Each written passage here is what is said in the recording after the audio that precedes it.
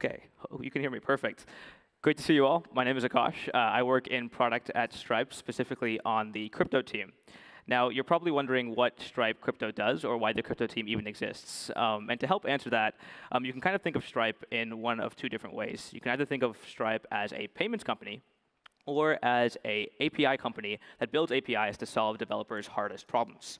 Now, 10 years ago, when we were asking ourselves that question, one of the hardest problems developers faced was payments on the internet. And so for the last 10 years, we've been focusing on that and building solutions in that space. But when we apply that same first principles thinking to Web3 developers, we end up with slightly different answers. And so we started the Stripe Crypto team to help build tools for Web3 developers specifically. Now, we started this team about a year ago. This was the first conference we actually went to, and here we are a year later. In the last year, we've built solutions across the spectrum. We've built fiat solutions for Web3 companies, things to make ACH transfers, identity, and financial connections easier. We've built crypto as a currency products. A few months ago, we launched crypto payouts, which makes it easier for companies in one country to convert fiat assets to crypto assets in order to make international transfers easier, cheaper, and more efficient. And in the coming days, we're going to be announcing our first truly native Web3 developer tool product. Now, when I say Web3 developer tool, what I'm implying is that we're focusing on the problems that developers who are building native Web3 applications are facing. And one of the biggest problems that we've seen Web3 developers face is the difficulty in onboarding consumers to their platform services and products. Now, the biggest problem is that non-crypto native consumers have a hard time understanding the technical complexity around wallets, message signing, transactions, hashes, et cetera. And it gets in the way of them using particularly valuable consumer-oriented products. And so in the coming few days, we're going to be announcing one of our solutions to help make part of this problem a little bit easier, our fiat to crypto on-ramp. Now, I want to tell you about what makes our fiat to crypto on-ramp particularly valuable and useful, but I think it would be easier to show you utilizing one of our 15 launch partners, specifically Audius. Please excuse internet issues. We're going to fix this. And yeah, excited to be here too. So just introducing Audius quickly. We're a music community and discovery platform that puts the artist in control. Do that by being fully decentralized, owned, and operated by the community that it serves, and serving today about 7 million fans on a monthly basis, over 250,000 artists, and hosting over 1 million tracks. As an artist here, you can build a fan base, engage them, share cool content with them, as you can see up here. And as a fan on Audius, you can discover cool content, and you can also go tip your favorite artists, which we're excited to get to show you a little bit more of today. And so I'm a particularly huge fan of Audius itself. And so I want to tip Audius using their native audio token. Now, if I want to get the audio token, I, as a crypto native consumer, know that I can go to Radium or Uniswap and swap ETH or Solana for the asset. But as a non-native crypto consumer, that confuses the heck out of me. And another great thing about Audius is that they give me a wallet when I sign up for the platform. And I want to just have audio in that wallet. And so I see this button here that says, buy more audio. And I see an option to buy using Link by Stripe.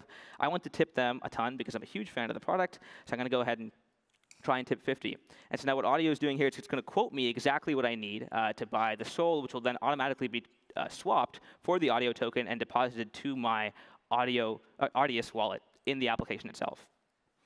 And so barring Wi-Fi or barring internet lag. So what's happened here is that it's pre-populated what I need to buy, how much of it I need to buy, and the cost associated with it, and the token that I'm going to be buying. I, as a consumer, don't need to pick any of these things. Audius did it all for me, and the parameters they used to instantiate the product in the first place. Now, we utilize a lot of the infrastructure that we have at Stripe to make this experience as easy as possible for consumers. So when I use the on-ramp, I don't have to type much at all. I can just log in using WebAuthn. And it authenticates me, both for security purposes and for me as a consumer. It's the most convenient way for me to just continue with the onboarding flow of the product.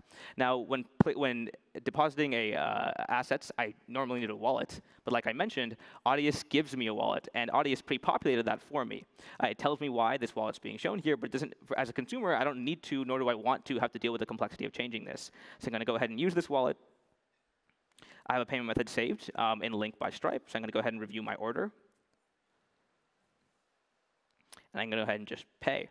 And And it's as simple as that. So the important thing to call out here is that the on-ramp is an embedded part of what we're seeing in the Audius audio flow. I'm not being asked to go to a different product on a different site. We're going to review the order. Live demos are always really fun. But the important thing is that I'm not being asked to change websites, go to a different domain, and engage in a completely separate, disparate transaction. I'm able to do everything on the site itself. And that is what makes this particularly useful as a consumer who is less experienced with the space. And once the payment goes through, again, we're going to see if it's going to let me here, given the Wi-Fi issues. Okay, let me try and changing the methods here. So the nice thing is that we have multiple methods saved, and so it should be easier to use a number of different ways to pay for the product. The point being, though, so I've tested this transaction multiple times backstage, and so we've seen that it does work. I think it's just a Wi-Fi issue right now, but that's an easy thing to blame. And so once this payment does go through, I'm able to see the past transactions in buying the audio token on a Block Explorer, like in this case specifically SoulScan. And so this is the wallet that Audius has spun up for me. And this is where you can see all my past transactions using the Stripe crypto on-ramp. Again, I didn't need to know my wallet address or anything around the complexity around depositing to a specific wallet in order to actually use the product. Audius did everything for me, pre-populated all the parameters and all the transaction details. All I had to do was pick which artist I wanted to tip on the audio platform. And so with that, we actually want to help introduce another one of our pilot partners, FastAF, specifically Lee and Vivian from FastAF, who are going to come and talk about how FastAF is taking advantage of the Stripe on-ramp to build a better and more palatable experience for consumers who are non-crypto native.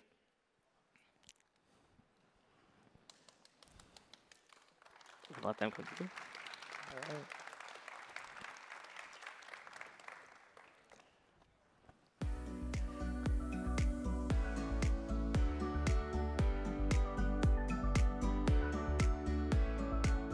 Wow. Well, now we know what day they saved the alpha announcements for. We're just waiting on some slides.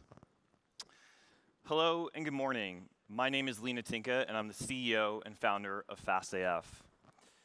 At FastAF, we believe that profound change happens when you provide access to something. It could be economic, physical, social, and our mission at FastAF has been to enable merchants access to a distributed network of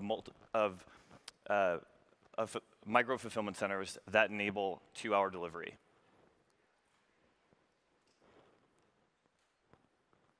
So, our first customer at FastAF was Nike.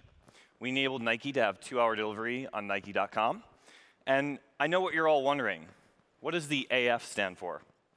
Well, actually, it came out of a brainstorm session with Nike when we wanted to create fast Air Force Ones. And so that's where the name came from. But beyond that, our mission is to enable every single merchant to have access to this distributed network of micro-fulfillment centers. And so now we have thousands of products from hundreds of merchants available in minutes. But we started to ask ourselves a question. And we started to say, is the access we're providing the most important thing to merchants today? And when we spoke to merchants, in fact, the things they told us was the things that matter most are payments and customer acquisition. And so we codified this. And the 3 things that we've thought about were time, type, and tolls. So on the payment side of things, with credit cards, it takes 3 to 5 days for credit card processors to get a merchant their dollars. That's the most important thing to them. These are localized currencies, and there's a bunch of interchange fees.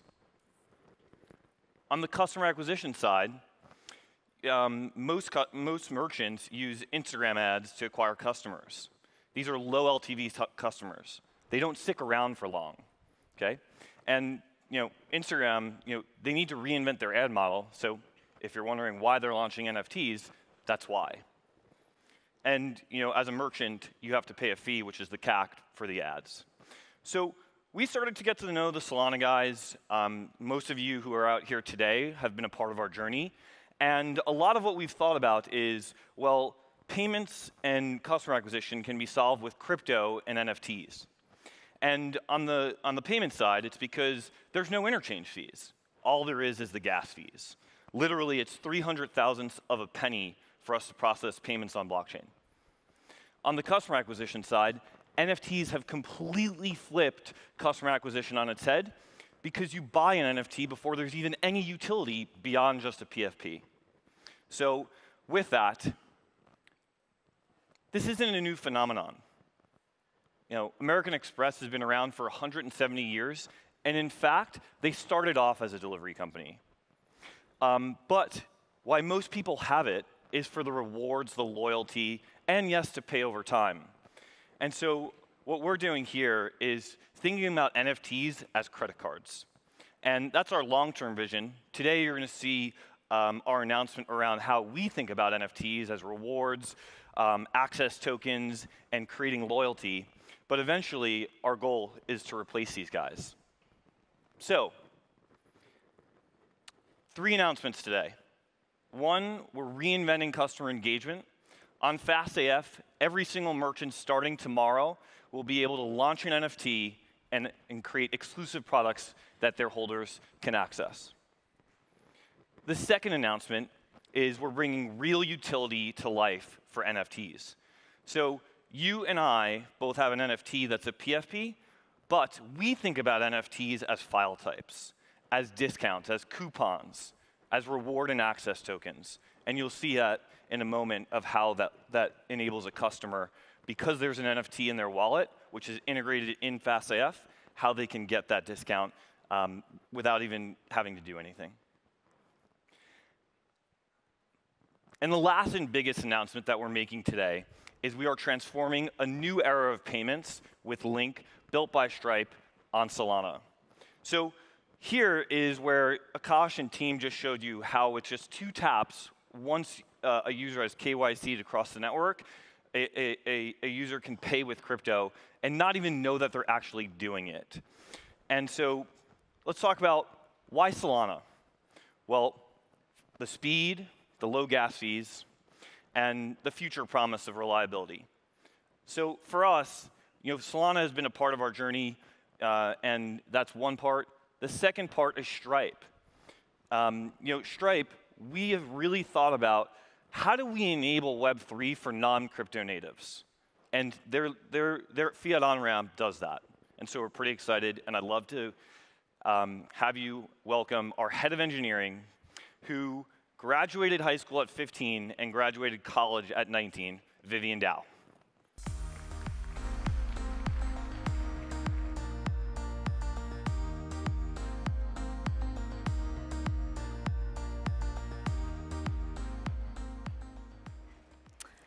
Good morning, everyone.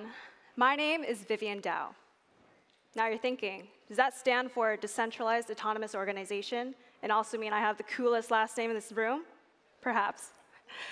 I'm the head of engineering here at FastAF Technologies. When we first launched FastAF back in September 2020, our legacy e-commerce infrastructure was completely operating on Web 2 frameworks. Since then, I became fascinated with how to leverage blockchain technology to bring a new marketplace experience in front of users. I ran my engineering team through rigorous daily sprints, mini hackathons, and crash courses so that we can become fully equipped to build on the Solana blockchain. It was quite easy to get lost in the maze of new library upgrades week after week, learning new token metadata language, and backwards incompatible changes, learning how to handle that, and endlessly running into obscure minting errors. Nonetheless, we took a step back to understand what was the root issue that we're building for.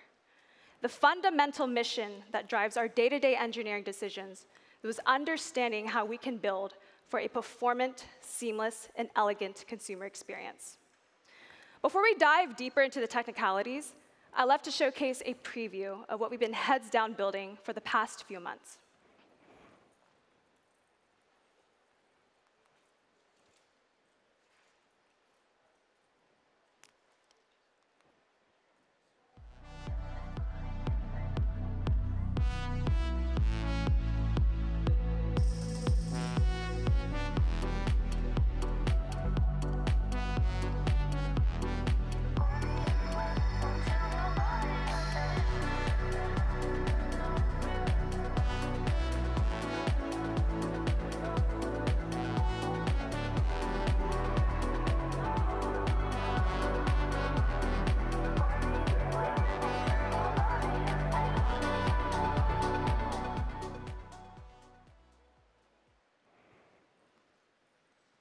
All right, here we present a unified experience in which we've integrated a Solana-based embedded wallet and introduced on-chain experiences into our marketplace. This now brought a new challenge that we had to solve for on a technical level. We're now processing an extra layer of on-chain validation with every single order transaction from a customer. Performance, scaling, and handling high throughput rates was critical when building our end-to-end architecture. So let's take another dive into how we solved for this. Our NFT infrastructure, the distribution and minting of NFTs, all of that logic is hosted in a separate Node.js microservice, which acts as a direct proxy for our backend systems to make direct calls to the blockchain. From there, we're leveraging libraries like Metaplex to store all of our token metadata permanently on-chain, and that also serves as the backbone for tokenizing our exclusive experiences and promotions. Our chosen RPC node provider is QuickNode. It contains pre-made fetching and indexing and caching layers to make the entire experience performant. Up next is the actual powering exclusive experiences and how we bring utility benefits to life. We're leveraging libraries like Web3.js and our own custom NFT lock structure in order to interact with these minted NFTs on an application layer. Fundamentally, every single consumer needs to have their own crypto wallet to view, receive, and own these NFTs that they're redeeming. Our chosen wallet provisioner is magic.link. It enables users to automatically generate a crypto address and a key pair with just a phone number in a matter of seconds. Last but not least, our newest feature with crypto payments. We are now enabling users to instantly check out our app with USDC. We are so excited to be the first ever pilot partner with Stripe's newest product, OnRamp. This is going to power the front of house experience for users to instantly convert their fiat US dollars into crypto and add funds to their crypto wallet. These three experiences are just the beginning of how we begin to see and build for crypto commerce infrastructure. Now, let's go use it. We're officially launching live tomorrow as the first ever iOS mobile application where you can pay for physical goods with crypto natively in-app. Thank you. I'm going to give everyone a few seconds to scan this QR code. Come join us on the App Store and see how we begin to build and start the journey of a crypto-powered consumer experience.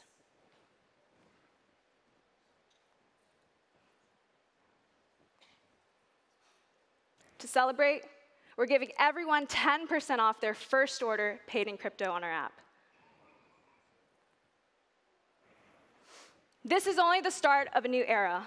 We want to build for a world where every merchant has the infrastructure available to power their marketplaces with blockchain technology and embrace the adoption of crypto payments. Thank you so much, everyone, for your time today. It's been a great honor sharing how Solana has played a pivotal role in bringing a new level of experiences and innovations to our application. Thank you. I'd love to now invite Shiraz, who's the head of payments here at Solana Labs, to host a mini Q&A session.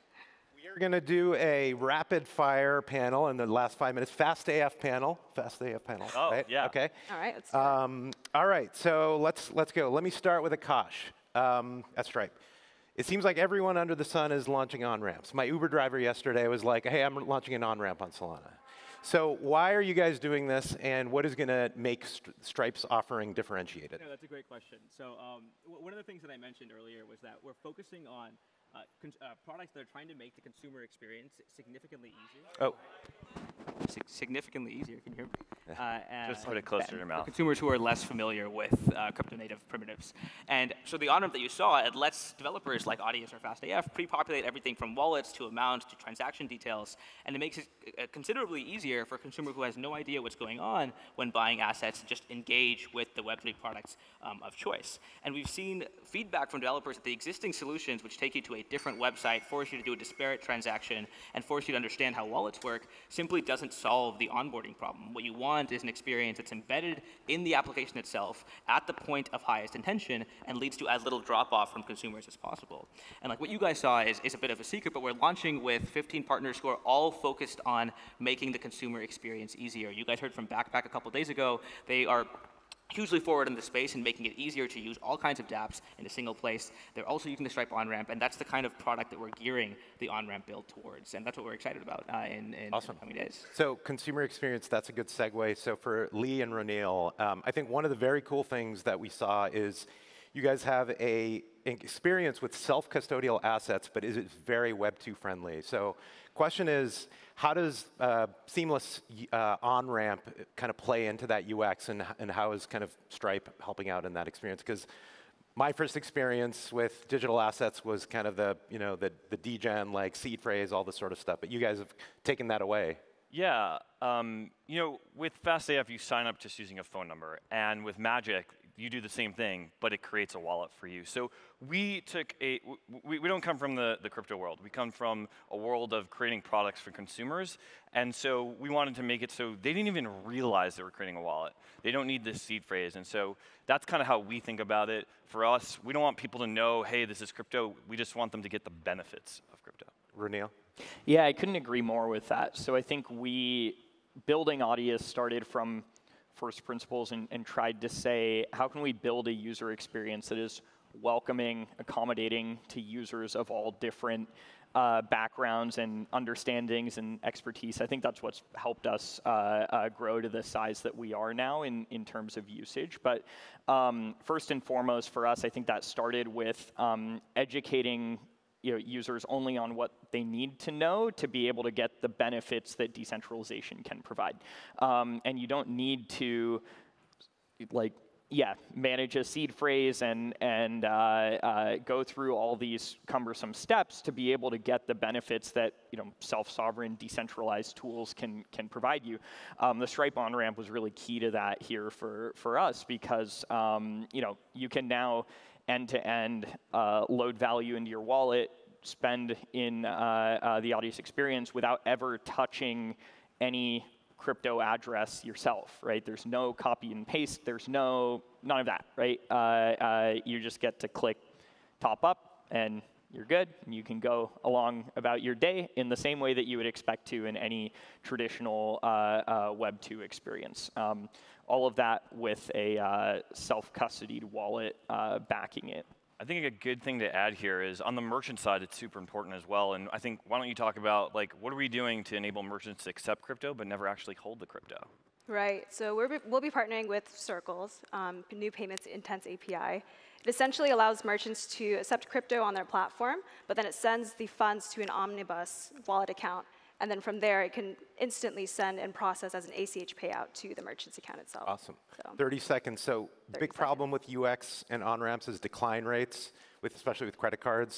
Is there something Stripe can do, some secret sauce to make that better? Yeah, no, we're acutely aware of that being one of the biggest problems that people are seeing right now. It's very painful if a consumer gets through your entire experience and then gets declined at the last minute. We're working with networks, issuers, all sorts of partners in the Stripe ecosystem to make sure that we can solve this problem. Generally, with the high-level goal being optimized conversion. Right? If you're using the Stripe on-ramp, we want to make sure that it means that your product has the highest conversion possible when forcing an on-ramp flow. Awesome. You guys, this is awesome. We're bullish on payments as the killer use case, so really excited to see this stuff coming online. So thanks, everyone. Yeah.